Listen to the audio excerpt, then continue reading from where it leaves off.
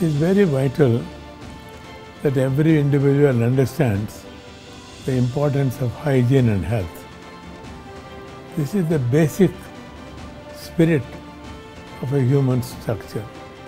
That hygiene, good hygiene leads to better health. One's behavior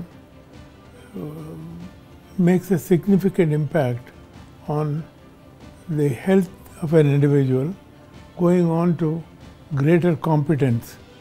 This is where I think teaching them good hygiene, good health from early childhood will make a significant impact as they grow up, and their entrepreneurship and everything follows this.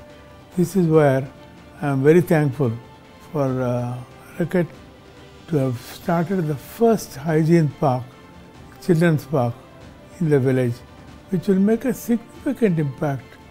It's unbelievable what they have created in the village.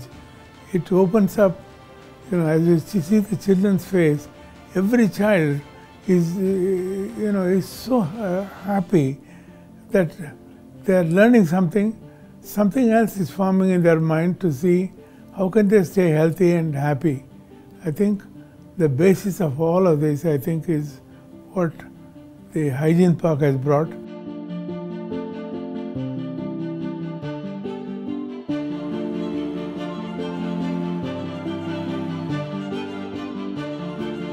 Hygiene is very important because there are a number of children who lack of hygiene have developed two major disorders. 2/3 of the children's disorders are from diarrhea and pneumonia. I think this is where, if their hygiene is practiced, you can prevent both of these major problems. That means you can eradicate 2/3 of the pediatric health problems by hand washing. This is the great thing that Racket have done in my village program. Thousands of children have been benefited, but it's not only the children, because sometimes the elders copy what children are doing.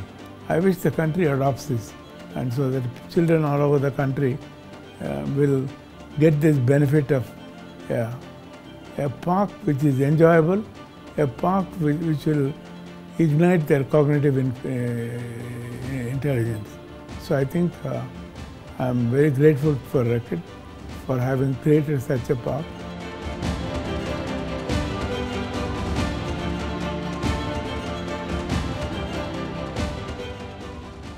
So we were seeing the first low-hanging fruits and our association with Apollo and all the blessings from Dr. Pratap Reddy. We saw it happening, we are seeing it flourishing, and we have the request from at least 7 states now.